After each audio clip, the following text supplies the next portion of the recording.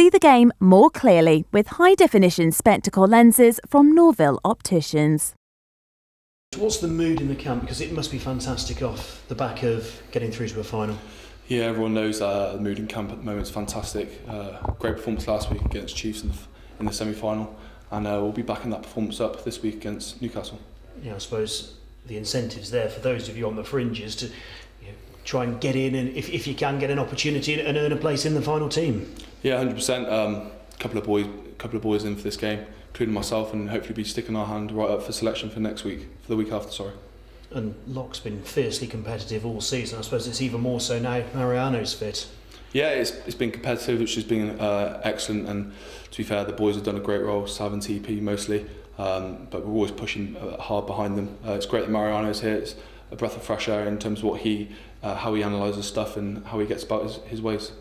And as a youngster, I mean, there's 3 really experienced, seasoned Locks there now for you to learn off, and I mean, that's even more than there was last season, isn't it? Yeah, like I said, it's like you said, it's a fiercely competitive area in the team, and we all thrive off that. To be fair, and we all thrive off each other, trying to get better and play better for each other. Has it been a bit frustrating though? I'm sure you'd have liked more game time this season, wouldn't you? Yeah, absolutely. I wasn't expecting to have a season like I had last season. In terms of developing, I've had to work a lot harder on and off the ball. So just keeping my game developing and hopefully get me opportunities when they arise. And what areas have you been working on specifically? Just working harder off the ball, to be fair. I'm quite comfortable with ball in hand, and I enjoy that. So just little things, getting off the deck a lot quicker and stuff like that. Just working harder around the park then? Yeah, a lot of running. Laurie likes running. Yeah, annoying that.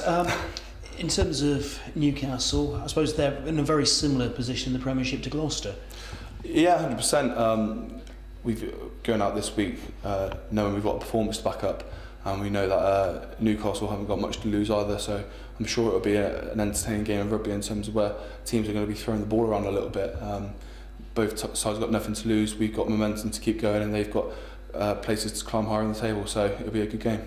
And Gloucester have also got an unbeaten home record in 2015 to protect. Absolutely, we know that, and we're looking to go out there on Saturday and keeping that record going.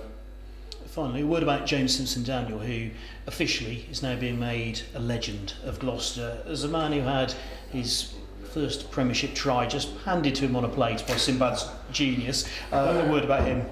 An absolute legend of the game, isn't he? Went through like knife through hot butter to set my try up for me. So words can't describe how much of a legend he is, and fantastic to have him recognised as that player.